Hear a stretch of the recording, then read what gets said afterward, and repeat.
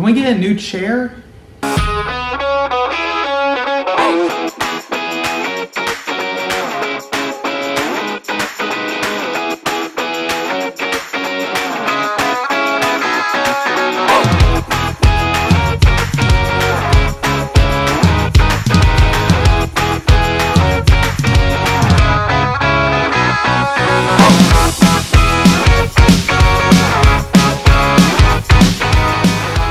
Ladies and gentlemen, welcome back to the TieDye Show. We are so glad to have you here today. Now, we have some great guests lined up for you. And today, our first guest, back by popular demand, ladies and gentlemen, Nana.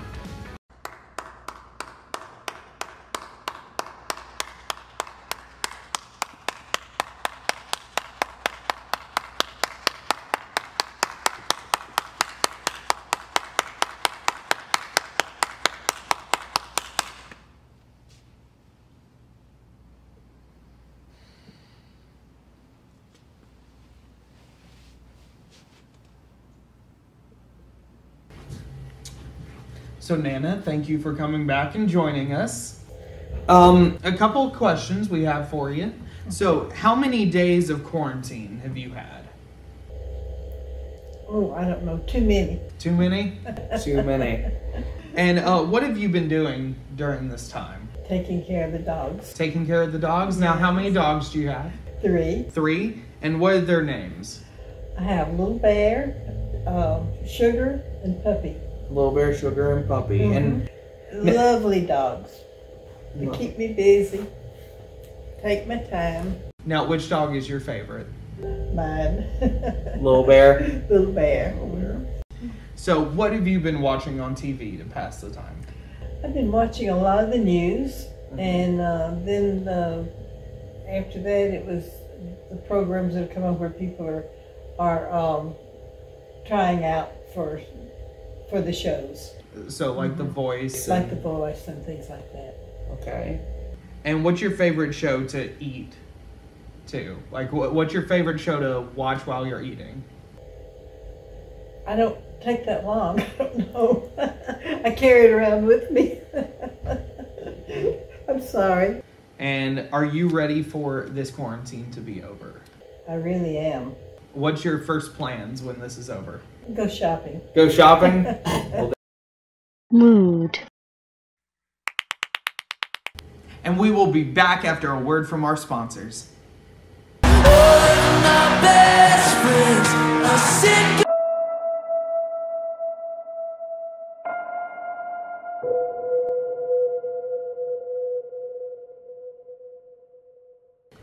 Well, right now, a lot of students are having time to work on their esports skills. Right now, we're going to head on over to our Walleye esports correspondent, Connor the Gully, Walleye Seagull, who's going to tell us about how competitive Fortnite is going for him.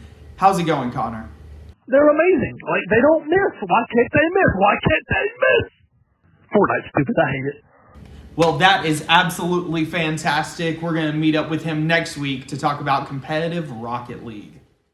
So hey guys, we are joined with Michael Moore here with us today, and we're just going to be talking about change. And Michael, I wanted to just talk to you a little bit about kind of what kind of change this has brought in your life. And so how do you see what all's going on with the change that's happened and the things that it's changed in because you're a senior this year, right? So, well, it's kind of this whole thing. It's kind of made the world stop spinning, a little bit. Seems like anyway. Everybody's out of work and out of school, and for me, it's right now it's just time out of school. I always enjoy that, but it's one of those things where I think I'll be more sad about it later. Now getting cut off on my senior year. And yeah, because I know you were supposed to go on a band trip, and then graduation may have to be later in the summer and different things. It's been moved to July. It has been moved to July. Good. Well, at least you know when it's going to come. And so there's a lot of change going on, and all of us are dealing with change. And so,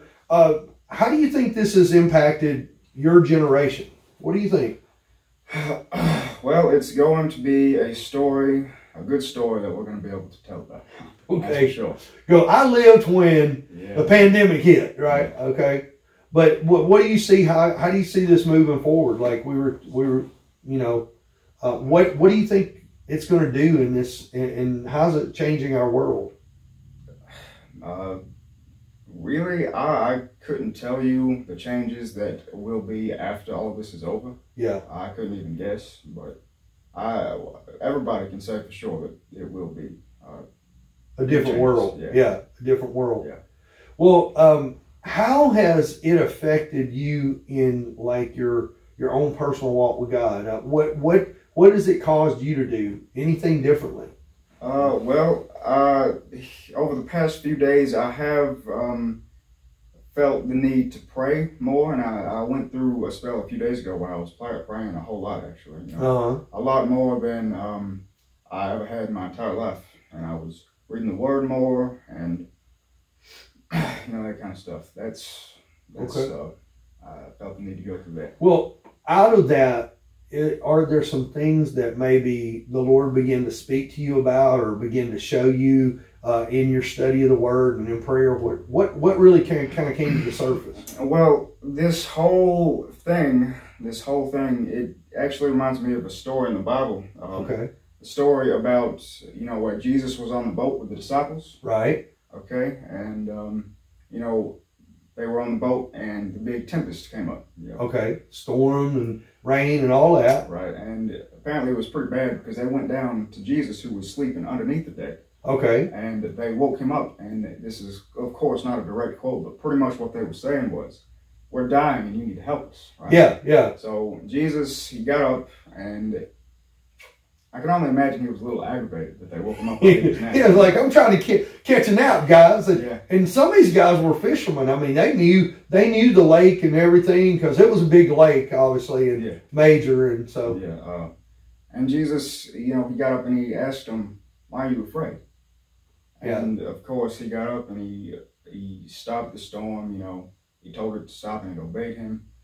And that's really what this whole thing reminds me of, because, you know, the disciples on the boat, they saw this big thing coming up and they went nuts. They were all afraid and everything, and that's how people are acting over this whole thing today.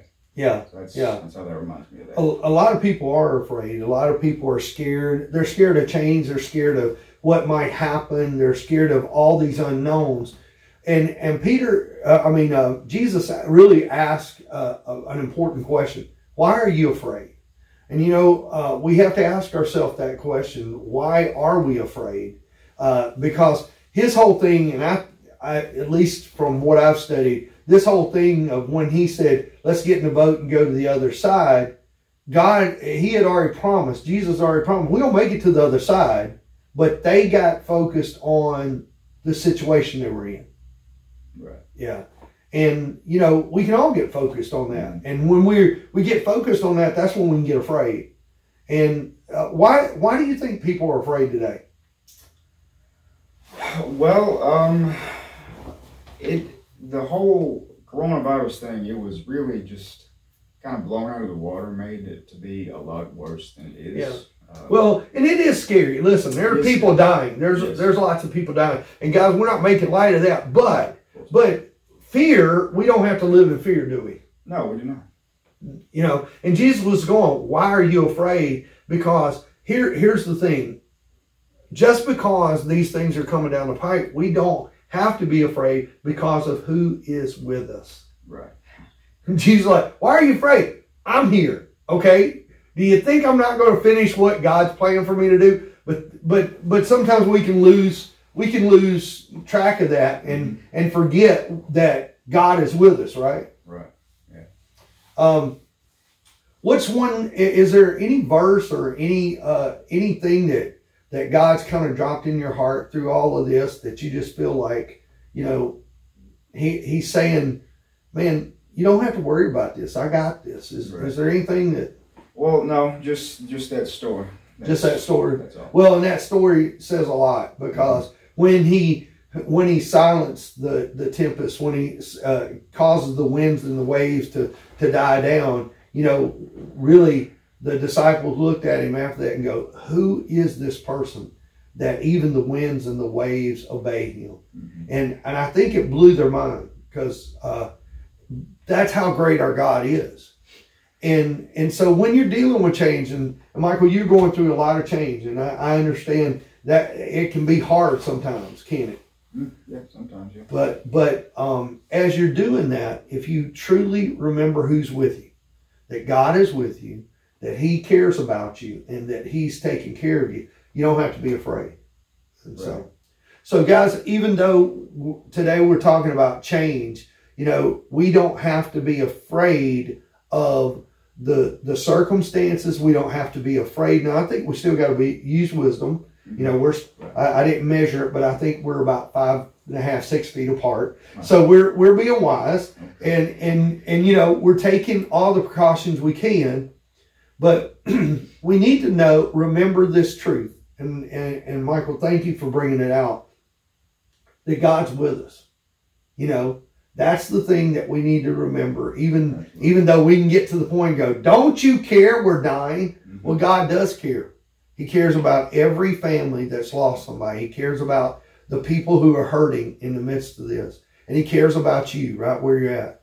So don't be afraid of the change, because God is going to take us through. We don't have to be afraid, but we can trust Him. And I read this morning. I was looking through Facebook. Somebody said, how do we move forward? How do we move forward through all of this? And the person put, just put your hands in the hands of Jesus and let Him lead you to your future. That's good. Yeah, because if we will walk with Him, He will lead us right where we need to be. Well, Michael, thank you so much for coming in and sharing your heart. And I appreciate you talking about the change that you're going through in life. And I know that God's going to redeem every one of those things. And even though some of the things have changed, God will bless it back to you, because He'll cause all those things to work for our good. That's one of the things we can always lean in, at God's promises and God's goodness, and His faithfulness is always there. And we can trust in that. All right. Well, thanks, man. Appreciate it. Thank you. Thank you, guys. So, hey, guys, I want to talk to you tonight for just a little bit about change. You know, they did a survey with people who lived 100 years or more, and some common traits in their longevity, in other words, their length of living, were discovered. And it was these three things. Number one, they had purpose. Number two, they had a positive outlook or faith in their life. And number three, they had the ability to handle change. You know, we often hear, maybe you've heard this before, maybe you haven't, but there's this saying, the only thing that's constant is change. Guys, change is a reality of life, and there's a lot of change going on right now with what we're going through. Maybe you're struggling. Maybe you're like, I don't understand this. Why? My school's messed up. Maybe some of you are going, thank you, Jesus. School is different. You know what? There's the ability, we have the ability to make a difference in our community, in our life, if we adapt to the change that's taking place, or we can get stuck. You know, there's a cycle of life, you know, the circle of life, and Simba, Sabanya, you know, there is a circle of life. And listen, Joshua 23:14 says, now I am about to go the way of all the earth. He's talking about, I'm about to die. But he said, but you know with all your heart and soul that not one of the good promises that the Lord your God gave you has failed. Every promise has been fulfilled. Not one has failed. So as we think about this, that even though you're going through things, here's what you need to lean into. That, you know, there's no doubt that we're going to have change in our life. If we live long enough, eventually we may die. We may get old enough that you die. And some of you are very young, and so you know that means you'll outlive me a long time. But the one thing that, even though the world changes, our family changes, our church changes, our lives change, there's one thing you need to lean into. That we need to accept the reality and focus on the positives of each of those changes. Because right now you could be going, I hate this change. I hate social distancing. I hate this. But we're doing this for a purpose. There's a purpose to keep us safe, to keep us well. Now, we don't need to get in fear, and we need to lean into the person who is with us through all this change, and that's God. He's with us every step of the way. But guys, when we realize that change is some of the things that we're going to be dealing with, you're always going to be dealing with change, then what you need to do is press into this. And this is from Philippians 3:13, and Paul says, brothers and sisters, I do not consider myself yet to have taken hold of it. In other words, I ain't grasped everything that God's got for me. But this one thing I do, forgetting what is behind and straining toward what is ahead. In other words, he's saying, look, you can't live in the past. The world has changed. When we come out of this, we're never going to be the same again. And for some of you going, no, I like that, please. No, it's changed. But think of the positives. There's going to be great things that come about. There are going to be some sad things. Some of you have missed things this year. Some of you have missed parts of your school year. Some of you have gone through things where you've lost the ability to do things. I think of Sam, and he didn't get to do his final performance at Wallace. And I think of all these students that they were in their last year of high school, and they're going through that, and they're missing out on spring sports, baseball and track and all of those things. They're missing out on prom. They're missing out, graduations being bumped way back. And so there's a lot of change going on. But in the midst of this, if we will look for the positive in it, God can use that to get us focused on what we can do. Now, change is necessary. We need to break new ground for God. In fact, the church in the New Testament, right after Jesus had been resurrected and then ascended, the day of Pentecost, the church is born. And 3,000 people were saved. And then a few days later, a few weeks later, another 5,000. And the church grew like it's growing huge. But you know what all those people did? They stayed right there in Jerusalem. And yet Jesus had told them, go into all the world and preach the gospel. Well, they had stayed around there. And so then some change came. See, persecution came. Problems came. And because of that, then all of a sudden, those people that were right there in Jerusalem that had stayed right there had to go all over the world. Now, at first, I'm sure they thought, this is horrible. People were being arrested and put in jail. You may be thinking, this pandemic, oh my gosh, people are dying. They are. But you know what? In the midst of this, and we need to pray for those who are losing their lives. We need to pray for God to stop this pandemic. We need to pray for healing for those that are sick. We need to pray for the ministry of this. But you know what? We also need to pray, God, what do you want me to do in this situation? Now that everything's changed, what do you want me to do? You see, when we're breaking new ground, it's difficult. And it was difficult in that time for Jewish believers to even believe that Gentiles could be saved. And yet, God was doing this. You may have heard somebody say, well, we've never done it that way before. Maybe you even even though you're young, may go, but I liked it this way. I want to do it this way. Well, those days may be gone.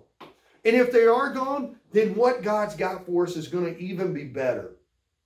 You see, guys, change is something that if we want to take the positive side of it, we've got to get ourselves out of this unwillingness to take risk and do things differently. Because if we will take risk and do things differently and take a step of faith, God will meet us and we can have a positive outlook and change. Now, change's got to be figured out. We got to figure out where we're going. What are we supposed to do? So during this time, I want you to understand that you need to be asking, God, how do you want me to live my life moving forward? Now, maybe you're saying, man, vacation.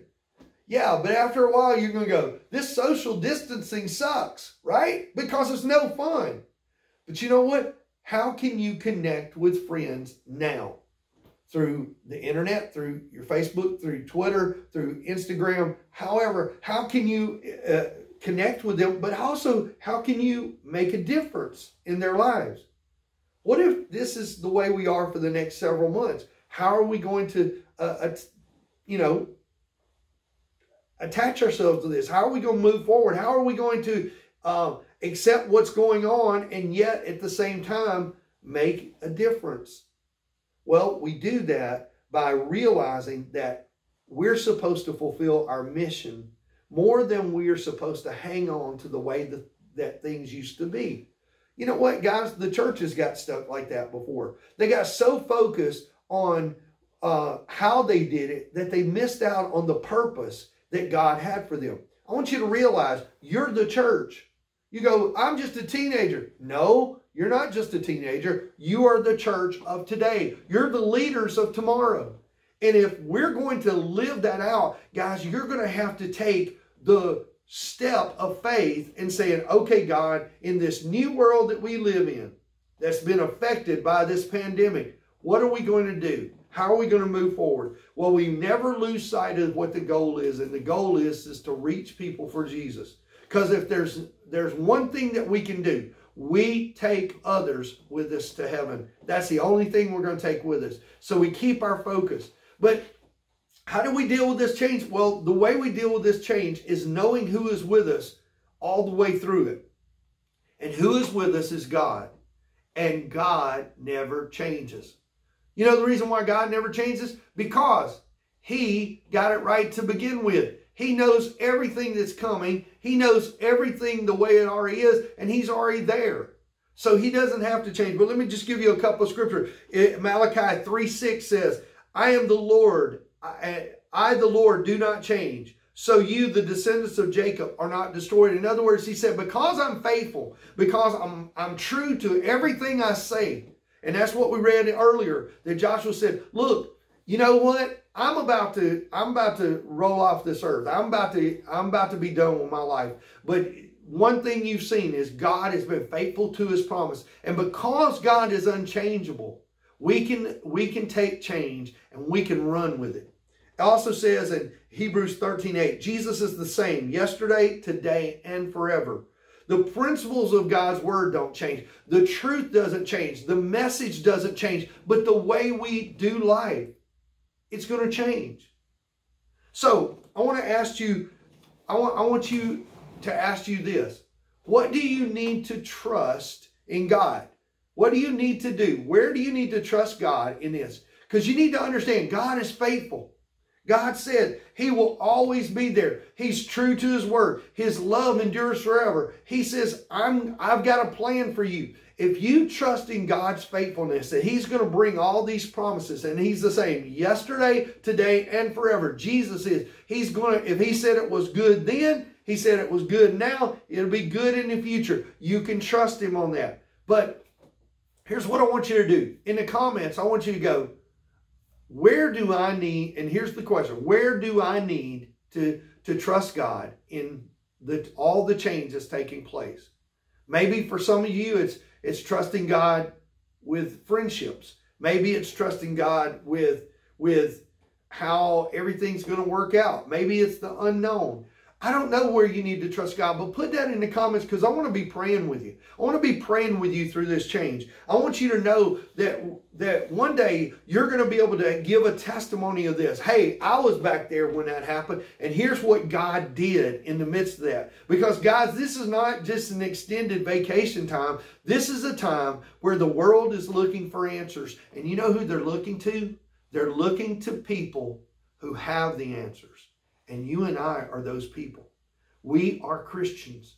We don't have to be afraid. We don't have to be worried. But we can take this change that's coming down the pike and go, okay, change is coming. It's the one thing that's always constant. But Lord, you're never changing. And I'm going to have a testimony. I'm going to be able to testify of what you did in my life and how I helped other people go through this.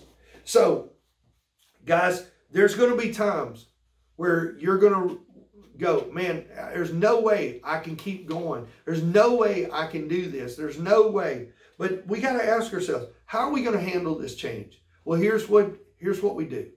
We lean into the faithfulness of God.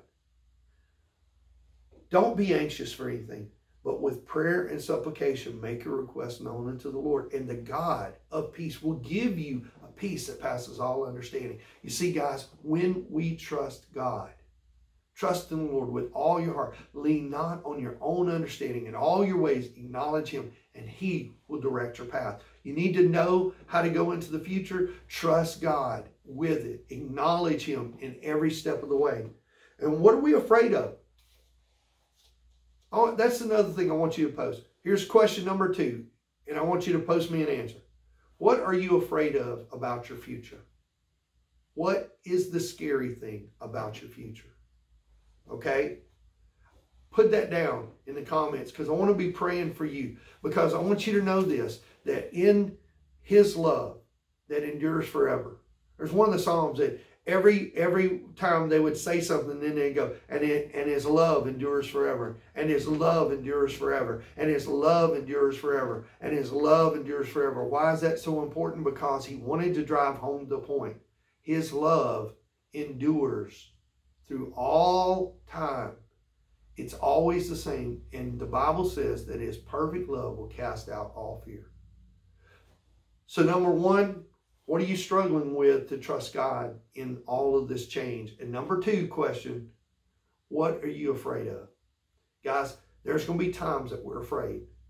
And we can get afraid for a little bit, but we don't want fear to stay there. We just need to hold God's hand and let him guide us through this change. I want to pray with you now.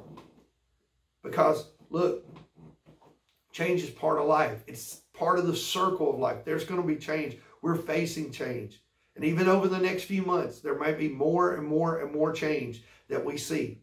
But you don't have to worry about it, guys, because this is where we can trust. We can trust that God knew what was coming. God knew before it even happened. And because he knows, and he is all-powerful, all-knowing, and always present with us, that we can trust in his faithfulness and his love. His faithfulness is everlasting. His love does not come to an end, and it casts out that fear. So I want to pray with you. Father, right now I pray for everyone that's watching this. Lord, I pray that you would help us walk through this change. We're needing to walk through this change with you, holding our hands and guiding us, because we can't see the future, but you can. And because we know that you are the same yesterday, today, and forever, we know that you're going to always be with us. You'll never leave us or forsake us. And we know that your plan is for us to give us good and not bad, to give us a hope and a future, to not harm us, but to take us through. You're going to give us strength. You're going to give us peace. We're going to trust in that. In Jesus' name, I pray for everyone. Amen. Guys, I hope this has been an encouraging word. And here's what I want you to do. Just take hold of that change and see how God wants to take you forward and how he wants you to move forward in that change so you can be a change agent for your world. Guys, we can make a difference if we take the change.